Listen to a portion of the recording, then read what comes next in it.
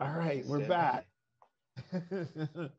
We're back. It's 3:15, and we're back for 2021 MSU Comics Forum online. Again, we'd like to thank our participants. Our roundtable number 4 is Comics as in of History. Again, I want to thank our participants for their flexibility this year of this roundtable. Was originally a panel who we asked could you switch over to a roundtable format. They were nice enough to do so, and I am not going to take up any more of their time. Instead, I'm going to turn it over to the moderator, um, uh, Maryanne Rhett, and say take it away. And we will be monitoring the chat, of course. If you're watching on the stream and you have questions for our presenters, and after they have their conversation, we will make sure they get to you, do them. And so, Maryanne, you're in charge. Thank you so much. Excellent. Thank you so much. And thank you, MSU Comics Forum, for letting us kind of babble with one another today. We're really looking forward to it. So good afternoon. I'm Maryanne Rhett, Professor of History at Monmouth University, and moderator as well as participant for today's roundtable, Comics in as of History. This roundtable has sort of a backstory. We were sitting in a hotel lobby in San Juan, Puerto Rico in 2019 between sessions at the World History Association's annual conference. Kaleb and I indulged in a prolonged discussion about about history and about comics. It was part serious questioning and part kvetching, and our discussion revolved around sort of two broad themes. One, comics as of and in history, and how this as a field or maybe as a subfield began is making huge strides, but still has a long way to go. And then second, the periodization that we tend to rely on when we talk about the history of comics is so amazingly inadequate for what we as historians, especially as world historians, seek to do in our work with comics. For my part, I was struggling with aligning my own thinking with terms that are in common usage about history as a part of about comics as a part of the historical field. I found that when I talk to someone about doing comics and history, one of the things that comes to mind is either that they think I'm writing history as a comic, a la Trevor Getz or Andrew Kirk, who have indeed done just that with the Oxford University Press Graphic Histories series. On some level, this is not surprising. Graphic histories are experiencing a bit of a renaissance right now, and many folks who aren't knee-deep in in history of comics must think that this is a natural outcome of these two ideas brought together. Alternatively, some may assume that this means that we work in detail on the history of comics themselves, often coupled with an assumption that we work on specific series or publishers, and that we are looking more at the creators, the editors, and the publishing houses, rather than maybe specific panels or storylines. And of course, Whitted's masterful EC comics may be considered part of that genre of analysis. To this, I typically say yes, yes, but wait, there's more. For my part, I'm particularly interested in looking at comics as an archive of the historical record.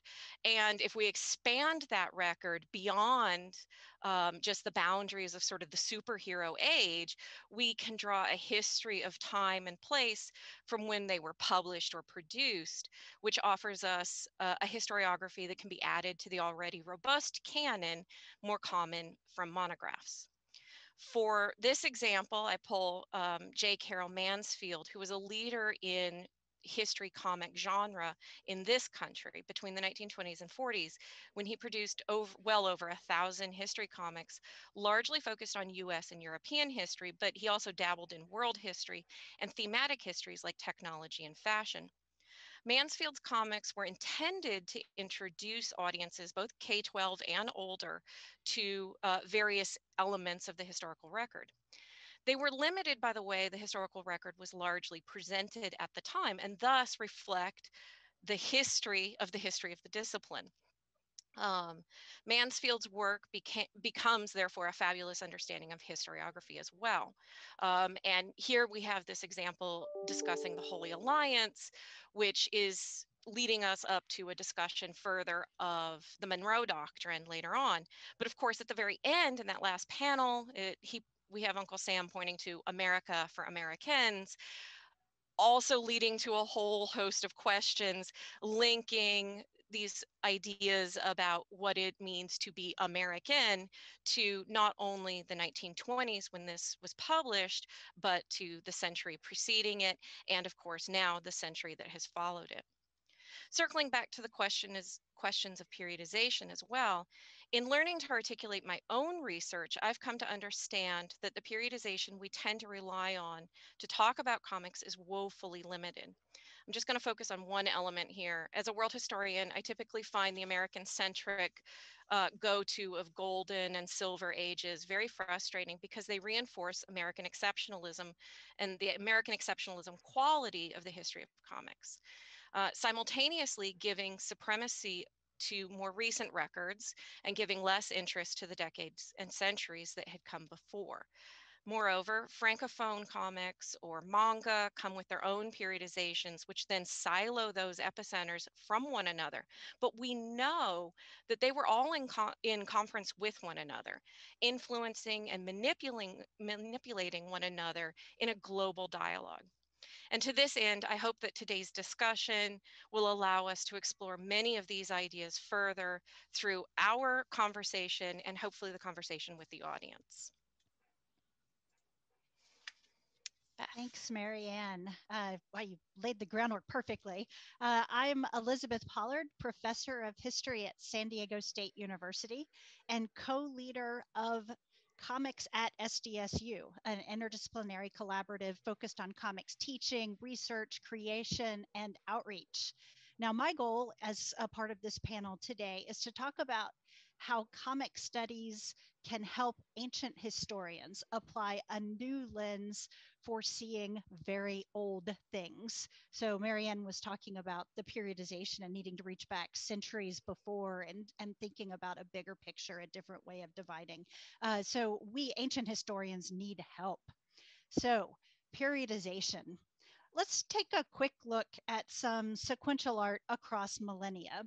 Now, each of these examples, a couple of which I imagine you recognize from Scott McCloud's Understanding Comics, each of these benefit from comics analysis into issues such as time, motion, paneling, color, text image combination, meaning making in the margins. I mean, essentially all of the comics analytical tools can help to interpret this kind of material.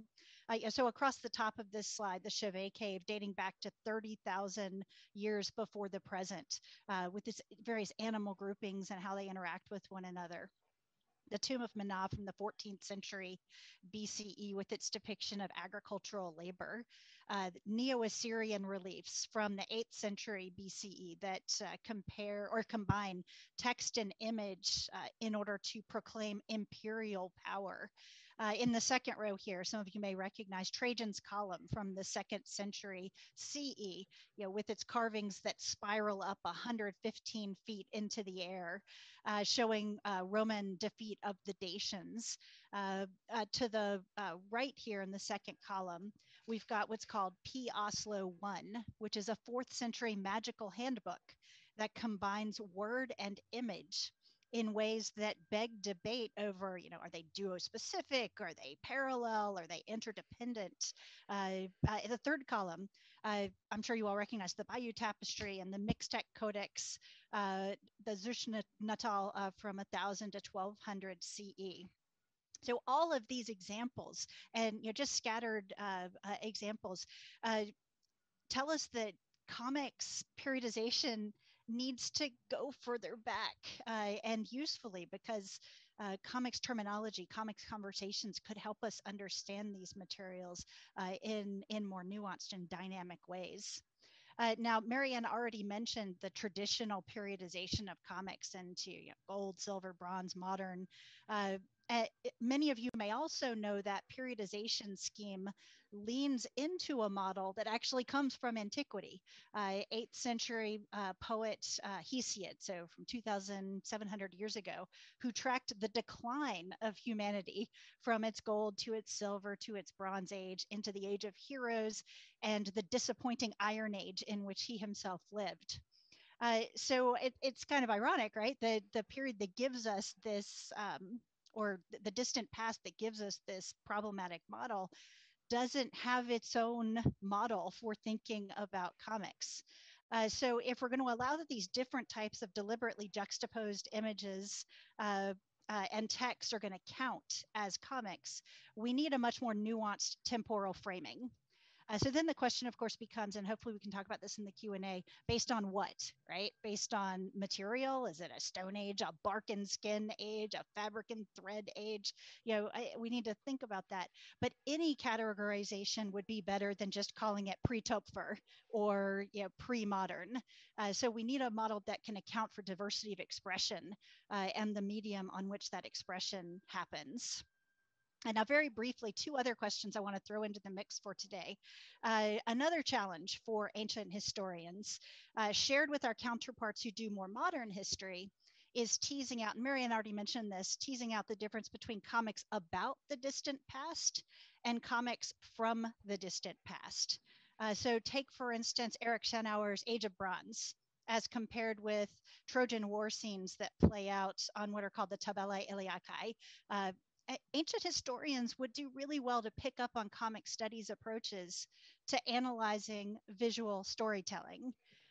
Modern comics consumers use an incredibly nuanced vocabulary in their consumption of graphic novels like Schanauer's. So how do we turn that trained eye to antiquity to get more meaning?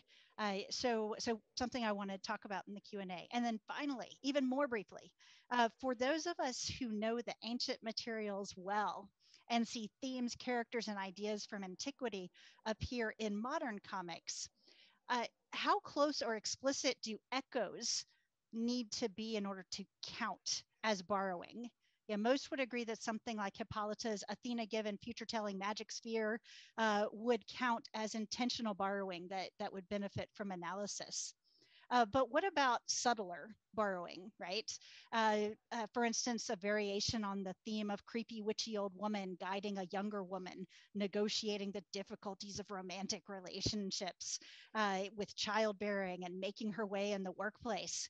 And no, I'm not talking about Scarlet Witch and Agatha, although I could be, but rather talking about the more generic way that comics from the 1950s and 60s picked up on Roman themes of how witches operated and what made them so subversive. So a lot to think about: periodization, source material, and reception. And I'm looking forward to talking more about that when we open up for broader discussion.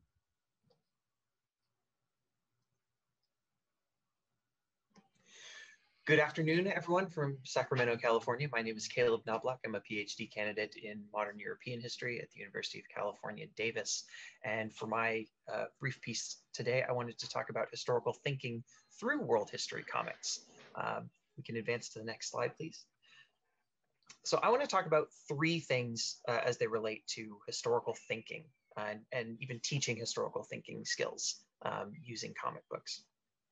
The first is the use of narrative and implotment in comics and how this applies to historical writing as well.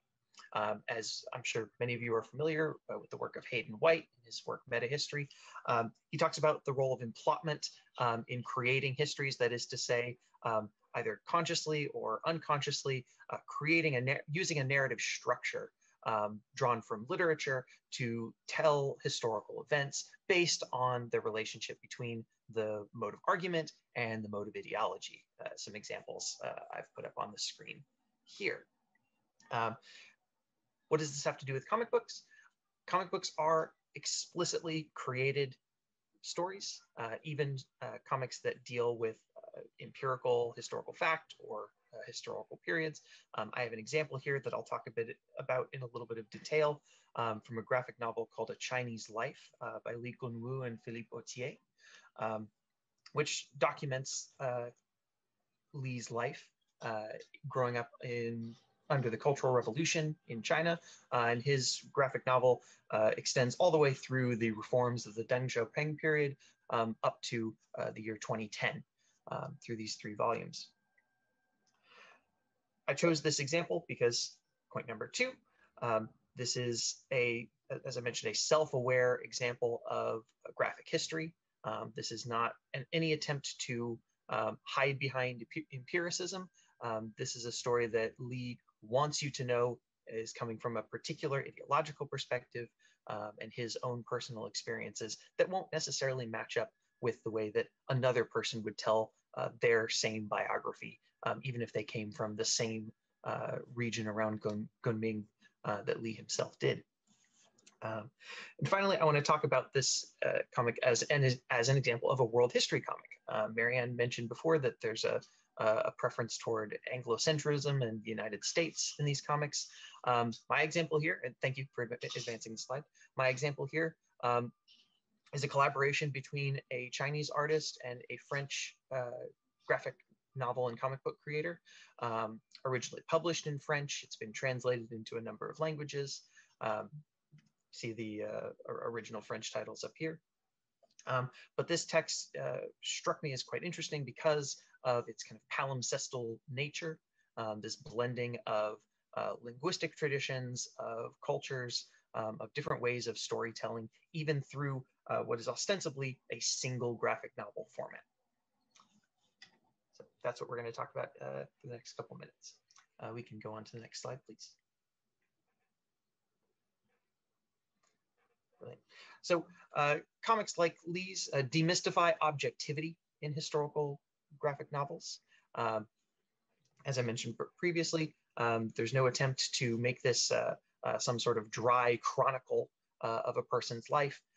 Lee is pointing you to episodes in his life that he thinks are particularly interesting, important, or salient to, well, the narrative of China. He's linking his own individual biography with a biography of a new nation. Created, as this comic argues, really in the chaos and destruction of the Cultural Revolution.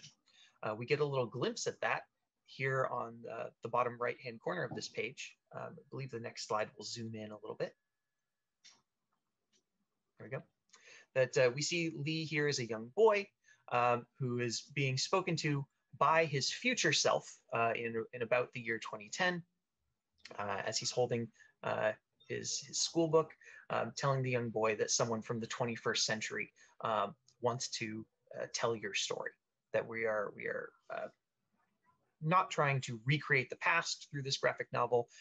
This is a presentist interpretation for an audience in the 21st century. So we see this kind of meta analysis of what this comic book is going to do in a very simple panel. Next slide, please.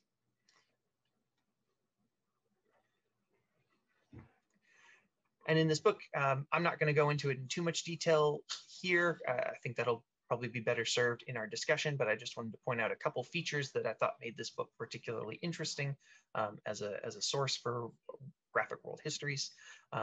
First is this blending of linguistic styles. Unlike many translated comic books, right, which perhaps they're written in French or Mandarin or whatever original language and translated entirely into a new language for a new audience. Lee and OTA do not do that.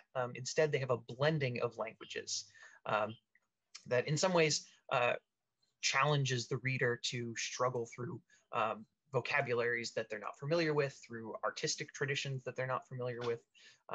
That to understand the story in its totality, you have to be able to both read the dialogue that has been translated for you, as well as the important news announcements. For example, here on the left-hand side, that are discussing propaganda about children in the countryside.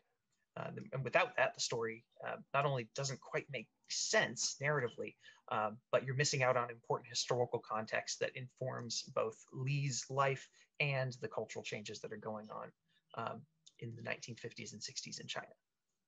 So that's all I have for right now. I'll leave these to percolate for a little bit, and then we can get to some of these themes and questions in the discussion. Thank you. All right. Hello, everyone. I'm Lawrence Abrams. I'm also a PhD candidate at UC Davis, coming to you today from Portland, Oregon, actually. And I want to announce right now that I am part of the problem. I am, by training and specialty, at least when it comes to comics, an Anglo-American modern specialist, with a particular focus on nationalism. If we could go to the next slide, please.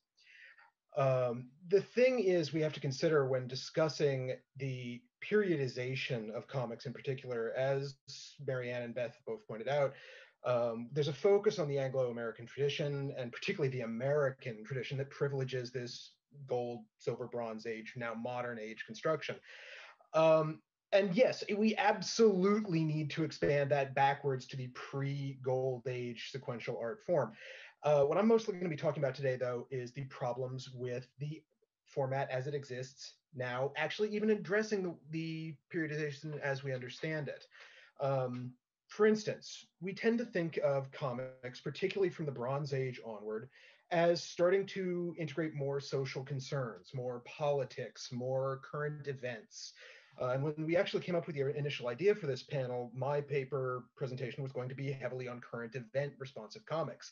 Now, we don't have time for that here today, but I wanted to focus at least on when that trend begins in the 1970s. In 1970 in particular, Green Lantern, Green Arrow, the very famous Hard Traveling Heroes runs, gets a lot of news and a lot of press at that time for its responsiveness to social issues. And that reaches its height in October of 1971 with, as you can see here on the screen, Snowbirds Don't Fly, in which you can see Green Arrow's sidekick, Speedy, turns out to be a heroin junkie.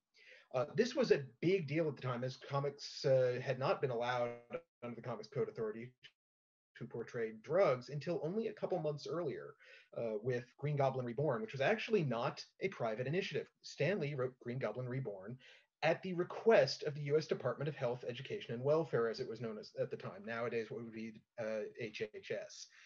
If we could go to the next slide, please. Now, these comics are the first crack in the wall, the forlorn hope, if you will. If we could go to the next slide. Thank you. The result of which, though, ultimately leads to what we now think of as the Bronze Age, once famously described as having reached its ultimate expression in 1973 with the death of Gwen Stacy in Spider-Man. But the problem is this. We take it for granted that the Bronze Age ended and now has been replaced with a modern age. We usually assign this to 1985. It's usually frequently given credit to stories like Watchmen and Dark Knight. And it's very gritty, it's dark, it's frequently traumatizing for the characters in it and for the readers if you get them too young like I did. Now, the problem with that is dark elements in comics had always been there, under the guise of the Comics Code Authority or not, despite the resurgence of horror comics as the code starts to break down in the Bronze Age. Darker elements and socially responsive themes are there in the Bronze Age. So what really separates out the modern age at all? I would argue that our problem begins in identifying the grimdark or the gritty elements as what separates them, when realistically, I would argue, more of what separates them is the publication method and ownership. And we've tended to privilege in Anglo-American traditions, and I do say Anglo-American, given how the British industry was dominated by American publishers well into the early aughts due to the post-war paper rationing problems and, frankly, just commercial distribution rights well into the 80s. But the breaking up of the creator monopolies, the foundation of Dark Horse and Image and other independent publishers out from under the wings of Marvel and DC, I would argue is more what classifies our modern age, if anything at all. And I'm not really sure, and I'm perfectly happy to discuss this. I know I'm lobbing a grenade here, but I'd love to discuss what we can think of as a modern age other than that, because the grimdark and the gritty, maybe not so much. Socially responsive issues, that's in the Bronze Age already. Public-private partnerships, certainly Green Goblin proves that that was already there. Public service announcements in comics date back to World War II. The other thing I would argue is the privilege of the modern age is the crossover. While small-scale crossovers did exist prior to the 1980s, they do become much more prevalent afterwards. And I would argue that this is actually one of our defining features for the modern age. But again, this doesn't speak to historical content or responsiveness in the comics. This is also one of the other problems I frequently see when discussing the modern age, because the modern age, if it started in 1985, has now gone on for more than twice the length of any other so-called age of comics. They average about 10, 15 years, and the modern age is already well more than that. So are we in a, dare I say it, and I really don't want this to be true, postmodern age? And if so, what do we call that? The next slide, please. Now, Adrienne Resha, we were just talking about this before the panel began. Adrienne Resha has come up with a great term, Blue Age, to discuss the digital delivery of comics. But again, that's methodology rather than necessarily content. She also touches on increased representation of minorities, which I think is something worth discussing in the discussion period as well. One trend I want to focus on, though, that I think may be underexamined in our, let's say, iridium age, if we're going to stick with periodic elements here, is the trend to look at flaws in our system, not just socially responsive comics, but the idea that no one is necessarily above reproach. Even in the Bronze Age or the Modern Age, there was always the one good detective. There was always the one upstanding politician. Frequently in post 9/11 comics, and I do say post 9/11 for a reason, as you saw in the last panel, J. Michael Straczynski's Amazing Spider-Man and the falling of the two towers. Post 9/11, I would argue you see a shift towards moral ambiguity rather than grimdark and gritty, and rather than upstanding singular characters. Notably, you'll find, particularly as we move forward in time towards the present, Union Jack, London Falling, which is a particular favorite of mine, in which there are terrorists, but the government is doing as much damage as perhaps the terrorists are. In the panel on the left there, you can see the Sheriff of Babylon from DC and Vertigo Comics, which is about as morally ambiguous as it comes. There are no good guys in the Baghdad Green Zone, as Tom King and Mitch Gerrits would tell us in that comic. And you do still see some images of American exceptionalism, as you can see there in 2017's Green Arrow clip.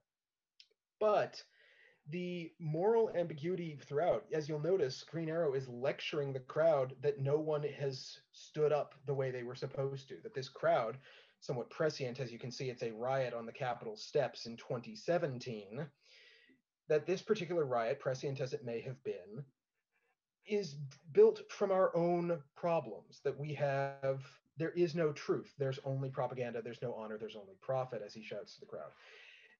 This, I would argue, at least content-wise, would be our defining turn post 9/11, whether it's through the war on terrorism and the jadedness that comes from that, or through other factors, I'd be happy to discuss.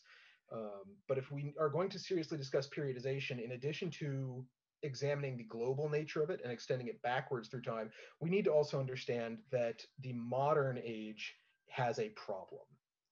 Next slide, please. That being said, I would argue there is one defining feature of all comics that our periodization works just fine with. It's always okay to punch a Nazi. Thank you.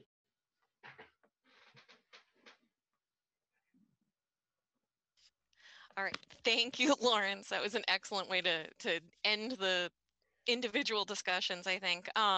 So I think we've obviously got a lot we can talk about here, and I think while I want to get back to the prepositions issue, I think we've done a good job of teeing up this periodization question, and I want to ask you all if you have thoughts on what factors we need to bring under the tent, right? When we talk about periodization, I think that I have a tendency personally to find frustration over the fact that periodization is largely tied to the superhero really only, right? And that as a result, everything else kind of falls outside of it. So, we're talking here about graphic histories. Well, if these are comics, again, we have to talk about definitions here. What's a comic? Where do they fit in these periodizations, right? Do we put Mouse? Do we put Abena? Do we put all of these comics in those same periods, and why or why not? So I'm sort of curious to hear what your thoughts on, maybe if you have thoughts on like what a period should be, maybe something you want to propose or talk through this a little bit. And Beth, I'm going to actually ask you first, since you're our oldest examiner, you know, in that you're examining the oldest materials.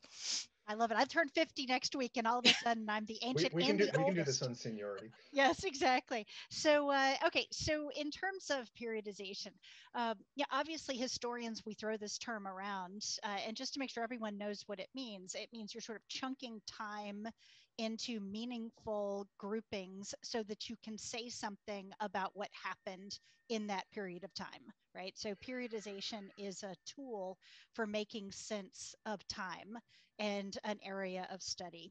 And so, you know, every field has its own way of chunking up time.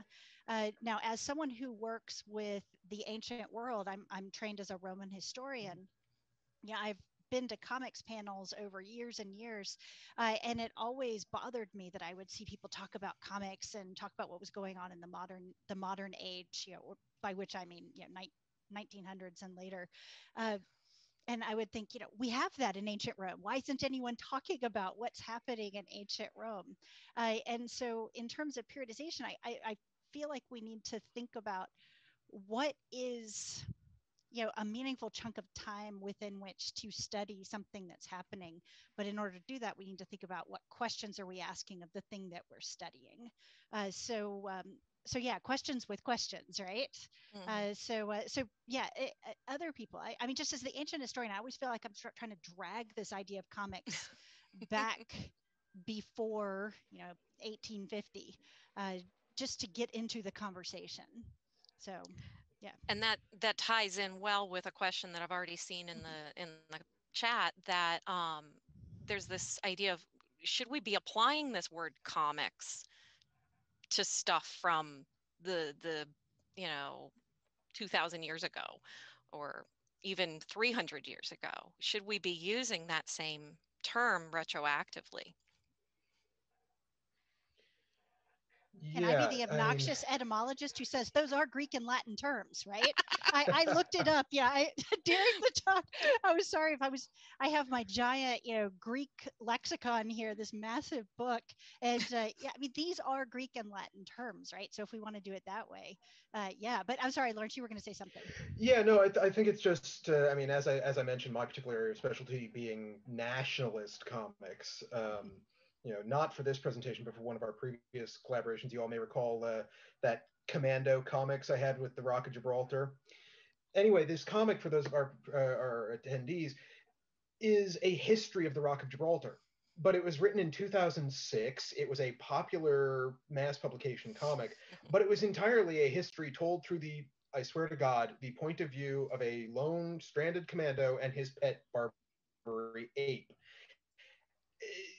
Do we treat that the same way as a graphic memoir or a graphic history when it is done quite specifically as a historical retelling, when it is, however, not in the least academic as a true Oxford series graphic history would be?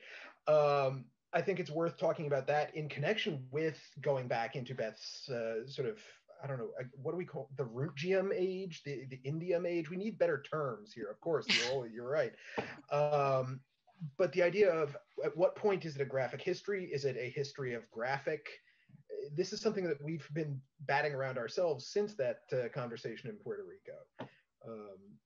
But I think ultimately Beth's right. We have to assume at least some of these comics and sequential art terms have to be pushed back that far. We're not the first one to suggest this. I know McLeod and Gibbs and some of the others have done so. But I just throw it out there as an idea, like, right. We need a standard. We need a standardization. Yeah. Kaleb, I want to also ask you in particular, you know, the Francophone world has a tremendously powerful history in comics, right? But we don't use the same periodization with them. They're, you know, we return to the siloing that we've got going on. And your thoughts on that? Yeah, and I think that two things come to mind. First, on the usage of the term comics, it really comes down to the mode of analysis, right? Like, if we're using the tools, the vocabulary, the literature of comic studies to look at a historical period, to look at the Bayeux Tapestry and to read it in a new and different way, well, it's a comic because we're using the tools of comics analysis, right? I think that seems a pretty easy way to square that circle. And then for the Francophone world, it's been curious to me how that discussion operates kind of in parallel with the American one. Mm-hmm. There are also they have the same debates over, you know, when did this thing start that we call a comic, and did it begin with Topfer? We don't really like that because he's Swiss. So looking for French, you know, looking for like a French origin, almost kind of building their own exceptionalism. You know, this is an outmoded form of discourse, but that's sort of where it starts. But you do see similar attempts to try to find this meaningful way to group periods of comic time together. Perhaps the most successful, in my opinion, has been looked by art style. Right, there's a clear periodization of the, to repeating the word, of the clear line style that you see in Tintin, right? And sort of there's when Hergé begins the clear line style, and everything that sort of follows in that mold, well, it's part of that periodization. So maybe we could, so to offer another suggestion, looking at the comics material in terms of a particular style, in terms of a kind of ideology. If I can go back to Hayden White, you know, what are these comics supposed to do? I think that allows us to stretch our rubber band of comics analysis quite far, depending on you know, how you want to approach the intent and you know, the purpose, the audience, the technique of the comics. I think I actually quite like that. I do see one particular problem, though, of course, which is the further forward we get, that will start to break down the moment you start seeing art styles get moved around. I'm going to use modern in the historical sense of modern as opposed to modern age of comics. Once you have mass publishing, simply once you have the borrowing of techniques, because I agree with Kaleb, there's a great deal of dissent from Tintin, and it certainly sets a mold. But I'm thinking in particular of the Brazilian art school or the Spanish art school that was stolen whole hog by British comics arts creators, not out of an intent for theft, but because it was subcontracted. And so decades of British comics, which are born out of these Spanish or Brazilian art styles, which do not bear a descent from Tintin, even though their content is clearly of that kind and descent. But simply because Spanish and Brazilian artists were cheaper and the comics publishers didn't want to pay them so much, the art doesn't bear that resemblance. And Lawrence, I love the fact that you brought up the issue of consumers, right? Mass consumption. And to what extent does that matter for the periodization and the definition of what is a comic? I agree with Kaleb, and I love how Kaleb pointed out, you know, if you're using the modes of analysis, if the terminology, if the way of thinking is helping you to understand what you're looking at, you know, whether it's technically a comic or not, you know, is beside the point. But that issue of how many people are seeing it, how many people are consuming it seems to matter. You take something like the Chauvet Caves or the Tomb of Manas, nobody really saw those, right? They were created and the only people who saw them were the creators. But then you get to something like Trajan's Column, right in the middle of Trajan's Forum, just off the Roman Forum. Everybody was supposed to see that. Everybody who went to the palace of the Neo-Assyrian king saw those tribute images. So is there something about mass consumption that matters for factoring into our periodization? I think that's something to fold in. That's a great point. Thanks. I really like the point that Kaleb is making about the art styles element. Of course, it also adds complexity too, because you have moments where there isn't uniformity across time and space, right? Or across space, I think, where people are trying out new things. And I'm thinking in particular about what is often referred to as the Platinum Age, you know, that turn of the century stuff. Even just in the US, you look at the way comics are being written in the US newspapers, and you've got styles that are very clearly influenced by the Germans, and styles that are very clearly influenced by the French and by the British, and you know, and even by the Japanese. You know, you can really dig into this and we can see that there's not uniformity yet, but uniformity will emerge partly because of the war, partly because of other things.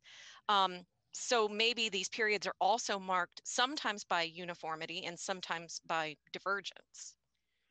I would also want to supplement with that, the idea that uniformity is naturally occurring on its own needs some nuance, because a lot of the stuff I look at, of course, with the British material isn't just British, it's South African, it's Burmese, and it's very clearly been an imposed art style. This is not a natively produced art style. I was looking at a couple years back for a presentation, a Burmese comic called Flying Tigers of Rangoon, which is horrendous on multiple levels for its content and its misogyny, but it's absolutely a product of a certain style of British comic from the 60s and 70s, simply transplanted to Myanmar. And similar, yeah, Lawrence, you're talking about, transplantation of comic ideas. The same thing was happening along the Silk Roads, right? When you get into 2000 years ago, you have a lot of similar ways of visually telling stories that are showing up in classical Athens, in imperial Persepolis, even in South Asia, in various sculptural programs that show up. So yeah, this issue of borrowed styles and styles across place is useful for thinking about. Yeah. I've got right behind me here, I've got this turn of the century French comic, Bécassine, that sits right in that uncanny valley between illustration and comics or bande dessinée, and the French literature on Bécassine doesn't quite know where to put her either, and it really drives home some of these analytical questions of where does something like this comic fit, which on the one hand is starting to dispense with the long expository text that you see in something like an old Punch cartoon, or those mid to late 19th century cartoons. So the dialogue is simplifying, in part because it's in a children's book. Maybe that's something we can pick apart later. But it doesn't yet have the speech bubbles that seem to mark absolutely this is a comic, right? Which the speech bubble is also an American importation, right? Yellow French Kid. Comics don't pick, right? They don't. The French comics don't pick up on that, and until later, and you see a more uniform style of expressing dialogue and narrative than what Bécassine offers. I hope this isn't too much of a tangent, but I'm also struck how similar this conversation is to nationalism. We're talking about nations. We're talking about comics by nation, and I cannot help but wonder, qu'est-ce que c'est un comique here? We like nationalism. We tend, it's a topic we want to stretch back into the past to try to find the point where the Germans began or the Japanese began, and the same, where they're having the same debates about can you apply this term to pre late 18th century? Is that Kaleb, let me cut in here then, because I will immediately throw the wrench in that, because since I'm the one who brought up postmodern comic, God help me, I really hate that term. Please do not let that catch on. But if we're talking about comics art styles as nations, then we are in a post-nationalist, perhaps corporatist era. You'll see behind me on my background, I had to do my part as a good Michigan fan. We're at a Michigan State event. I had to represent with Wolverines in the background. But it's a Marvel comic, and there are books out there sold by Marvel Comics on how to draw the Marvel way.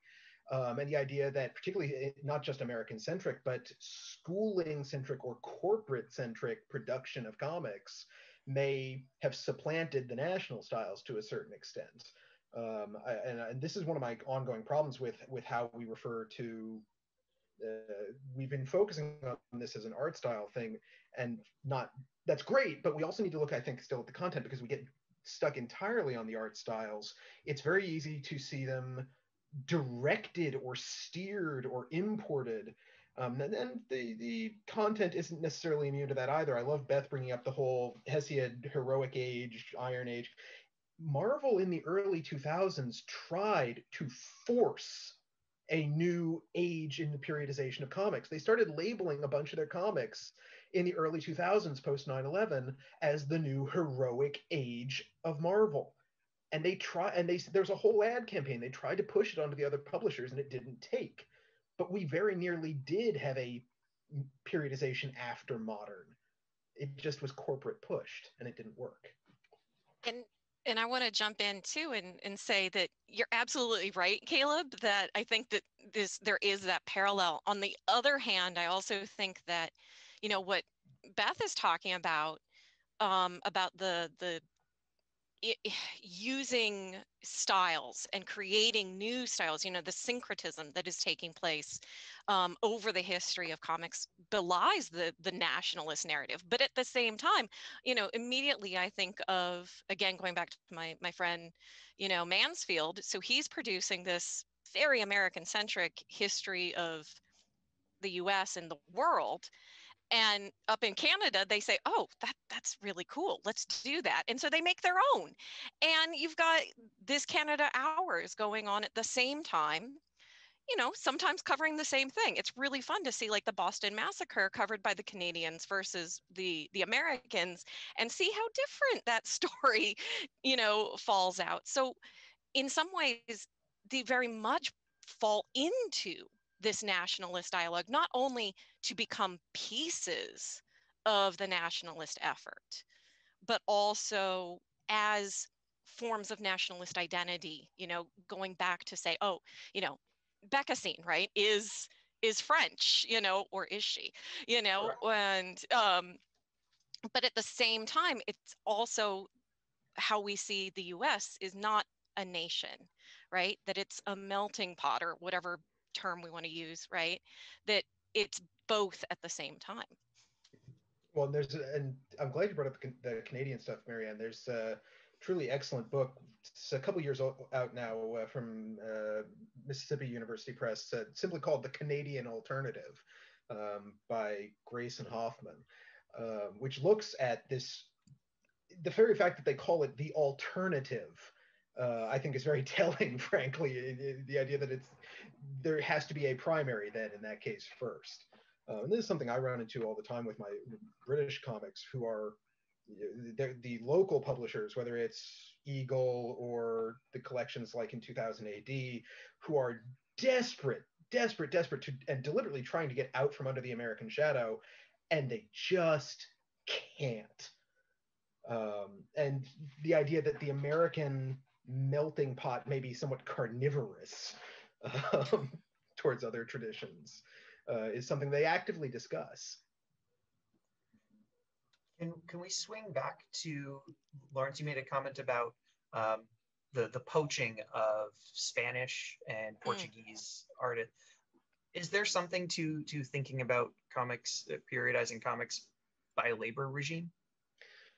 I think there absolutely is. Yeah. And again, this is a trend. Again, I know less about the Francophone tradition, though I know it happens there to a lesser extent too.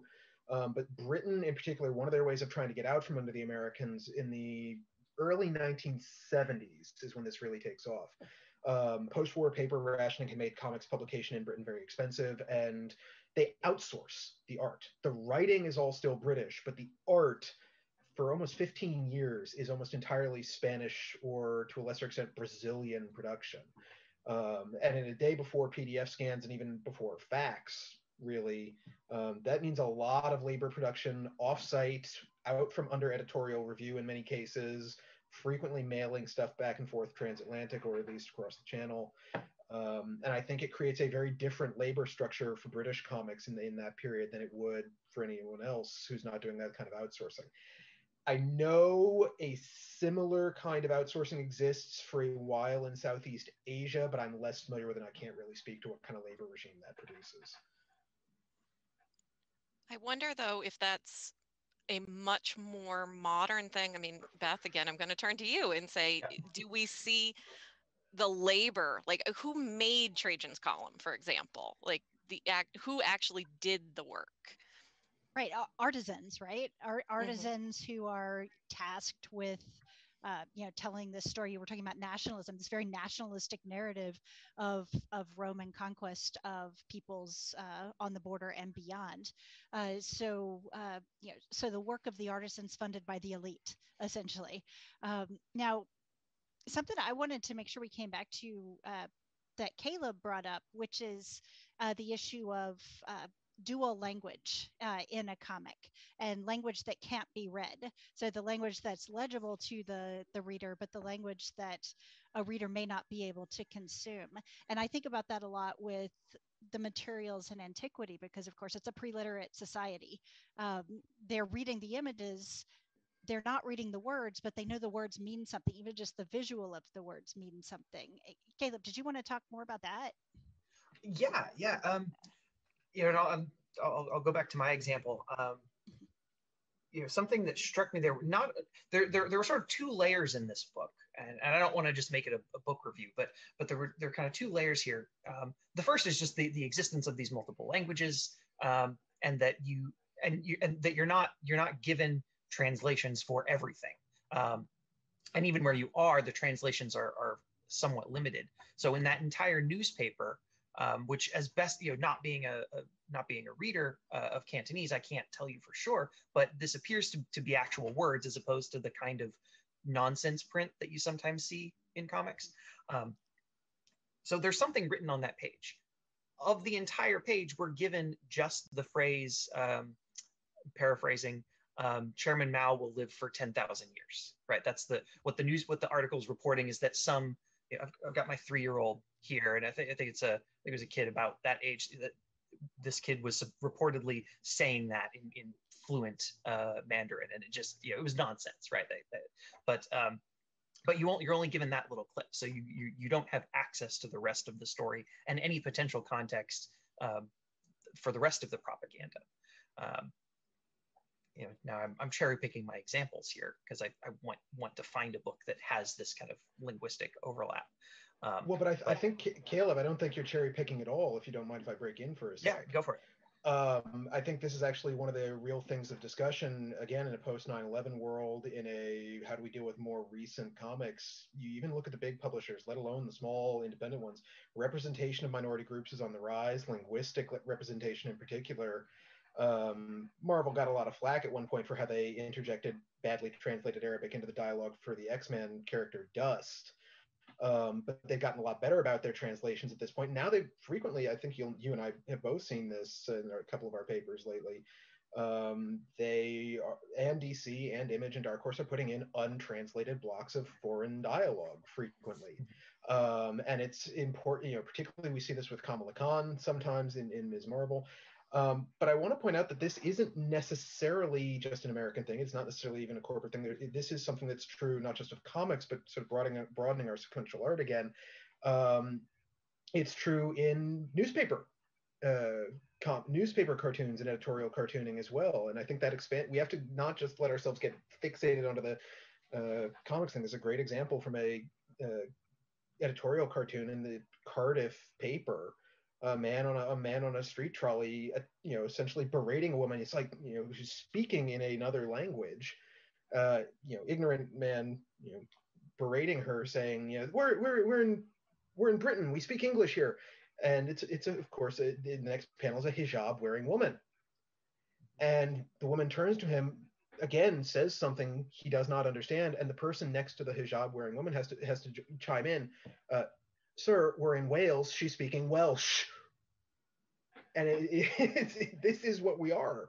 And I think it's worth noting it's not just something you're cherry picking. Sorry, that went on way longer than I intended it to. But I love that idea, Lawrence. I love that idea of text, blocks of text that you can't read. And there's a continuity of you can't read it because you can't read that language versus you can't read it because you can't read. And that's playing out in comics in the present day, but going back 2,000 years is a really fascinating trend to think about. Well, and that actually reminds me of something I wanted to ask you, Beth. Given that we're talking about extending these trends backwards and the difficulties occasionally in translating ancient languages, I know from some of your students' work that I've seen occasionally translating those ancient, essentially ritual or spell books. Are we sure of some of these translations, even in these visual mixed sources? And does that add an extra layer to it compared to a modern language, do you think? Yeah, just very briefly, I work on magic handbooks from the 4th century CE, and one of the ones I shared with you is that P. Oslo one that has the image and text. And for the longest time, scholars who could read the text, the Greek scribed on the papyrus, said, well, those images are nonsense because they're not illustrating what's in the text. So they just forget the images, they don't matter.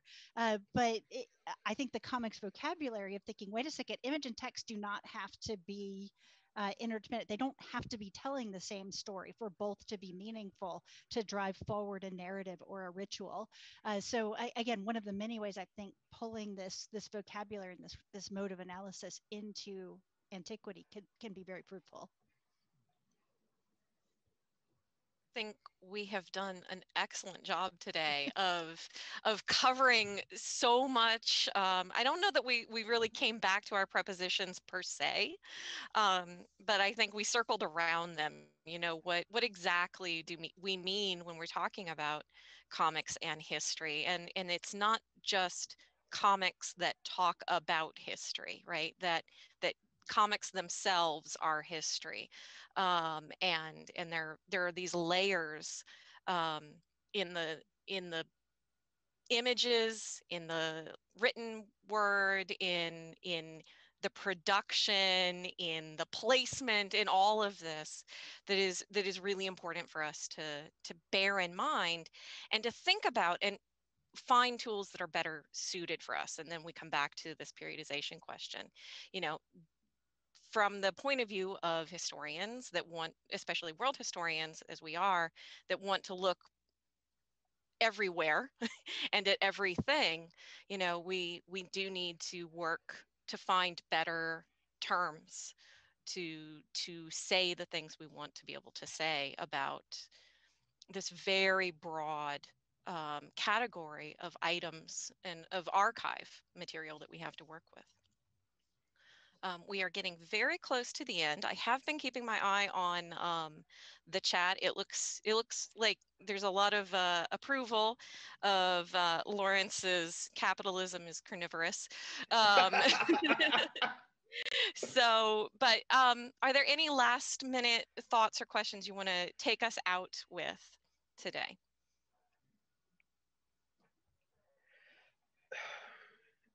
Yeah, that you can do in a minute. Yes. Why my mouth is shut. That if there is any place to start, because I think we talked about a lot of questions today, we gave almost no answers. But I would say that the first place I think we need to start, whether it's of, in, or as history, is figuring out new periodization definitions. I think that's one thing we kept circling around today. Whether we want to stick with the Hesiod model or come up with something new, and again, please don't let postmodern age be a thing. Whether it's Iridium age and Palladium age or whatever, I don't know. But we need a new naming nomenclature because some of these ones just don't work.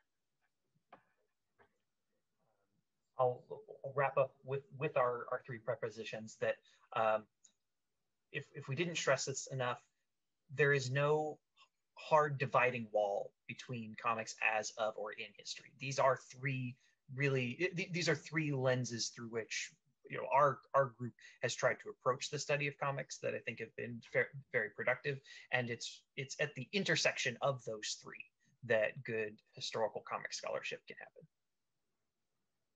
That's a great way for us to leave today. Thank you all so much for joining us and the really robust chat on YouTube. I've been enjoying watching that as well. Thank you. Go blue. Ouch. I want to thank the panel for the great discussion. You covered a lot of ground, no pun intended. And you did so, I think, with a lot of clarity. And like everyone else watching the chat, people were really sparked by your presentation. And hopefully we will continue this this discussion because I too am really intrigued by what would be a more accurate periodization. And I do like the idea of perhaps there could be continuing on with the sort of periodic table. I don't like iridium for some reason. Please come up with another one. And I was spitballing. Right. Well, earlier would be the platinum age, right? Well, we'll talk about this later. I think the ages have a lot to do with value, which in itself becomes this question of like corporatization, right? But neither here nor there. We are in our break period. We're drifting off because we're, I think, very much inspired by this great panel. Thank you again to all of you for all the great ideas that you presented here, the dynamic discussion that really got a lot of people talking, even though they didn't necessarily have questions. So you answered all their questions, or your questions were impossible to answer, one or the other. Either way, you succeeded in the academic goal of getting people to talk and think. So thank you. And we're going to go on break and we'll be back. And we'll have our short second lightning round for today when we come back at 4:30. So thank you so much. And we'll be right back. Bye.